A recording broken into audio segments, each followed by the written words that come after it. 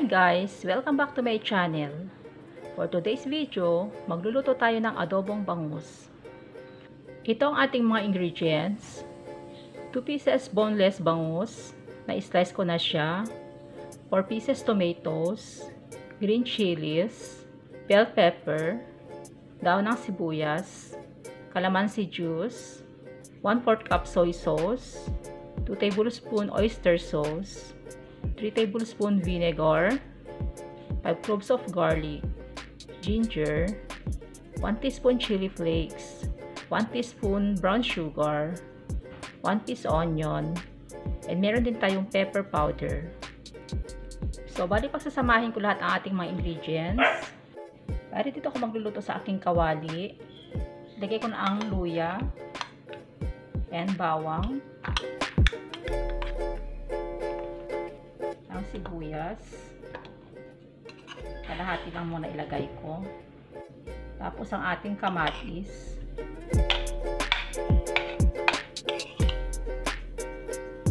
tapos yung kalahati ilagay ko sa ibabaw, ang ating sili,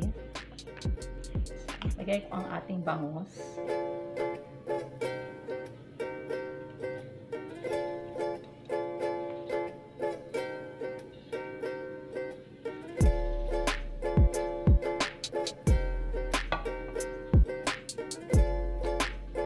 sama kong ating chili flakes and brown sugar,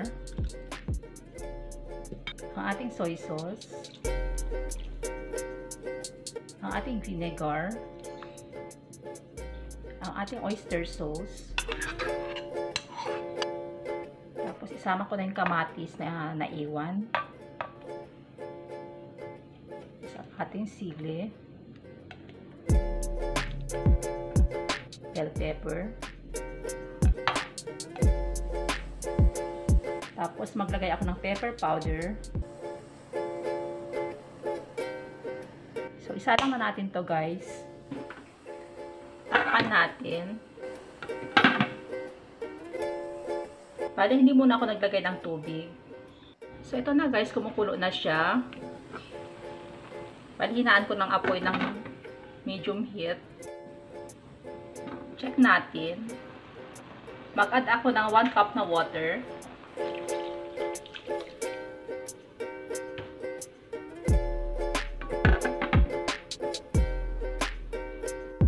I-check natin.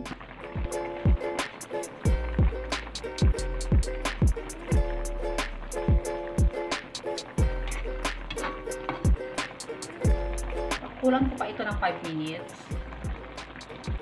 Tapos pwede na natin ilagay yung calamansi juice and daon ng sibuyas.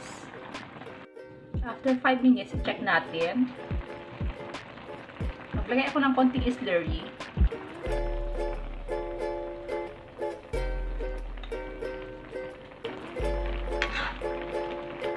Isama na natin ang calamansi juice.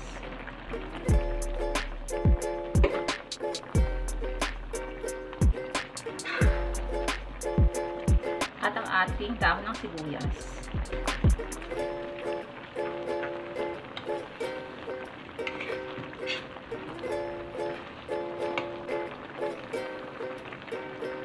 So, ito na guys, luto ng ating adobong bangus.